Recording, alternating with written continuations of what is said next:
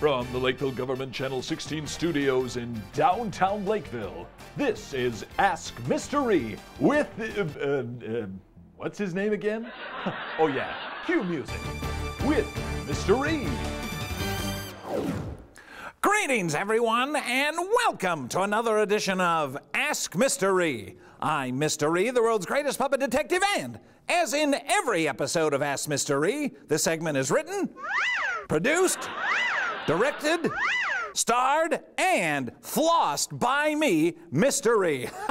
Hey, we got a great segment for you this month because we're talking about Frog Loops. That's right, Frog Loops. It's that great new cereal from a local... What's that? We're not talking about Frog Loops? Well, yeah, I really like breakfast cereal. Really like to try Frog Loops. Not having Frog Loops? I knew it. All right, let me down gently. What are we talking about today? You gotta be kidding me. Can we actually say that on TV?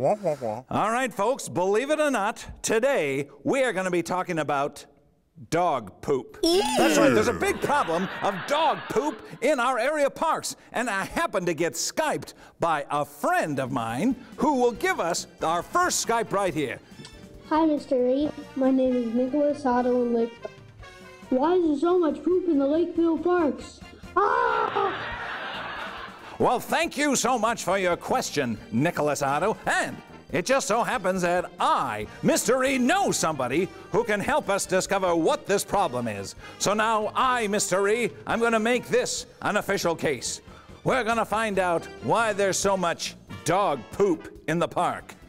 This way. How about this way? I decided to give my good friend Brett Altergott a call. Brett is the Park and Rec Director here with the City of Lakeville. I explained my situation to Brett regarding Nicholas's question about dog poop in the park. He agreed that it was an important subject. I then asked if we could meet to discuss the situation, and Brett said, "Who is this?" We decided to meet at Mashad Park. We exchanged a few pleasantries upon meeting, and then I got right to my questions. Okay, Brett, what is this big issue about dog poop in the park? Well, the issue really is, by ordinance, people are supposed to pick it up, and it's not being picked up, and therefore it also causes some health concerns. Kids are out here, families out here playing, and they're stepping off the trail and getting it in their shoes, which then goes into their homes. A lot of times we find it also in the athletic fields, which, you know, can you imagine playing soccer or football or something like that and then having to fall into dog poop? Very good. Now, Brett, what can we do to prevent this? Well, what people can do is when they're out, carry bags with them to pick up the dog poop. And, you know, just like this here, we have these available at City Hall. Huh, what is that? It attaches, it's a roll of bags here.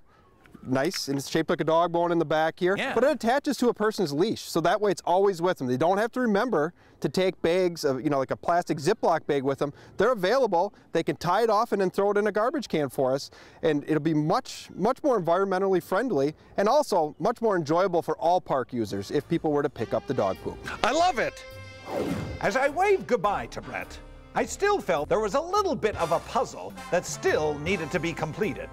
I went back to the office, and I decided to give Ann Messerschmidt a call. Ann is the Environmental Resources Specialist here with the City of Lakeville.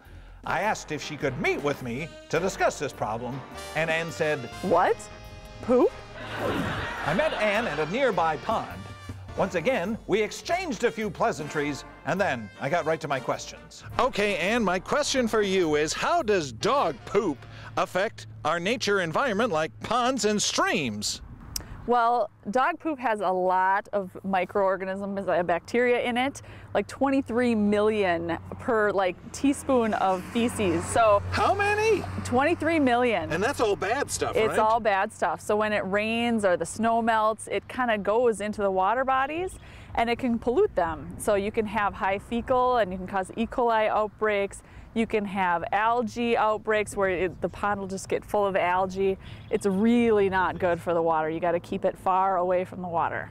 And do you happen to have something special that you can use to pick up that dog poop with? Yeah, at City Hall we actually have these really handy dandy little bag dispensers. So inside is biodegradable bags, and then you can either pull them from the bottom or from the side.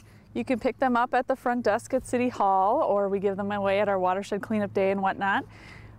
If you license your dog, you get to pick them up there.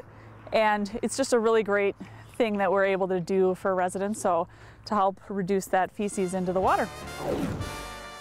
As I waved goodbye to Ann and thought about what I had talked about with Brett, I now realized that I, Mr. E, the world's greatest puppet detective, was going to do everything he could do to help get rid of this dog poop problem here in the city of Lakeville.